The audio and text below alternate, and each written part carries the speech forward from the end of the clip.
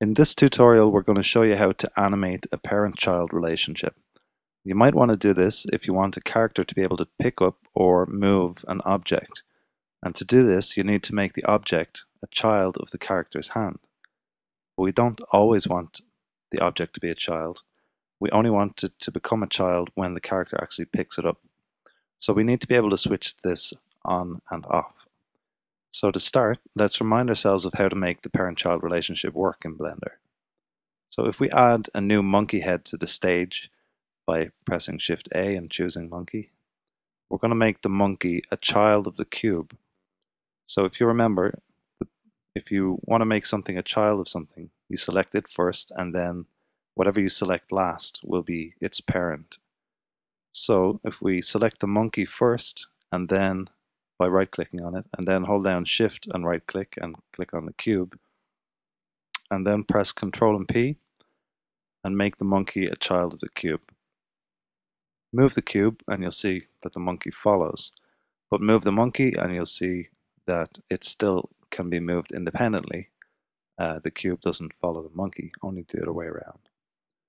So we're going to actually make a claw and make it so that it's able to pick up a simple object, in this case a ball. So delete the cube and the monkey from the stage and add an armature bone, Shift A, armature.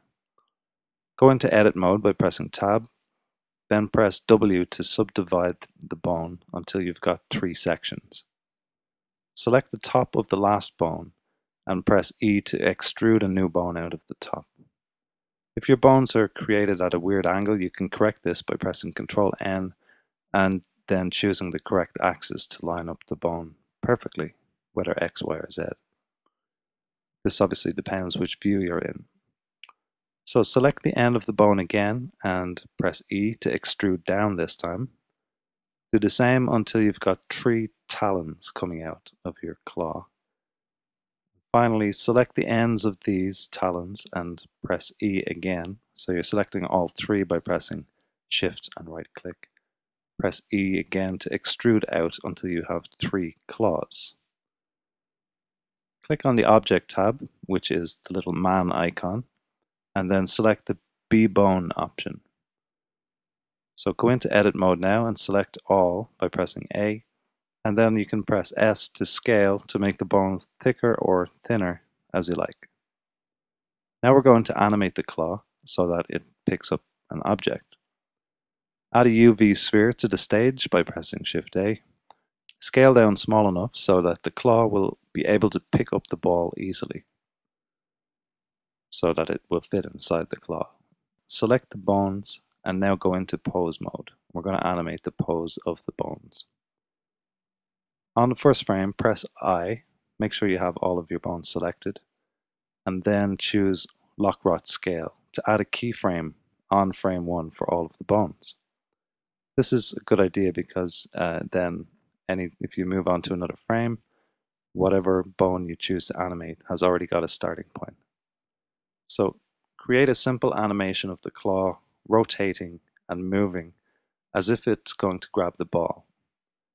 Do this by adding keyframes in frame 10, 20, 30, and 40 until you get a simple moving claw animation. No need to get too complicated in this example, it's just to show you how to actually do this.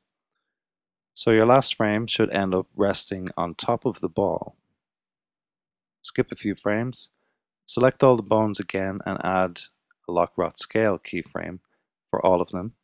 So we're basically letting the hand or the claw rest for a little while until it actually picks up the ball. So move on another 10 frames and animate the claw back up the way it came until it is back where it started. Make the claw shake around a bit to show that the ball is actually attached and that it's got a grip on it. Animate again to put the ball back down again. We don't actually have the ball picked up yet, so we're just imagining that the ball is in the claw's hand at this stage. Animate the claw so that it opens and closes around the ball when it's picking up. Just keep it simple. So all we have to do now is to actually make the sphere go with the claw when it picks it up. So we can see if we play through the animation, the claw is doing exactly what we want it to do, except that it's not picking up the ball. Of course, we could animate the ball itself to try and match the movement of the claw, but it's quite time consuming, and there's an easier way. So we can just make it a child of the claw, and then it will automatically follow where the claw goes. Select the sphere and then choose the Object Constraint tab, which is the chain icon. Click Add Constraint and then choose the child of constraint. Click on the bone that you want to link it to and rename it as Hand in the Bones tab. Select the ball again and choose Armature and Hand from the Target Bone options. So this will link the ball. We need to click Set Inverse or Clear Inverse, or the other way around, until the ball goes back to where we want it to be. It's always some combination of these. It depends on the position of the ball. So maybe you need to press Clear Inverse first and then Set Inverse, or possibly the other way around. Notice the influence slider, which is set to 1 at the moment, or 100%. So we can actually animate this slider. So if we hover the cursor over the slider and then press the I key, this will add a keyframe. So if we do that in frame 0 or frame 1, and then turn the slider all the way down to 0, in other words, there's no influence. It's not constrained to the bone that we selected. Then if we move the playhead to where the claw actually picks up the ball, around frame 40, and hover the mouse again over the influence slider and press I to add another keyframe. So if the slider is green, it means that there's a keyframe somewhere on the timeline related to the slider, but not on that particular frame. If the slider is yellow, then it means that there is a keyframe on that particular frame for the slider. So put the influence up to all the way to 1, and then from that point on, the ball will be picked up from that frame onwards. So at the end, we're going to do the opposite and put the influence back down to 0 again when the claw puts the ball down.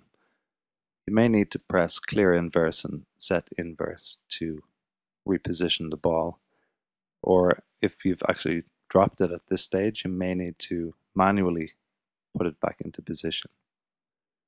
If the ball is in the wrong position when you drop it, as I just said, you may need to go back one frame, insert a keyframe there, and then go to the messed up position frame and reposition the ball again manually. So that's the basics of interacting with objects. If you wanted to pick up an object or grab something and move it to somewhere else, this is the easy way to do it using Blender.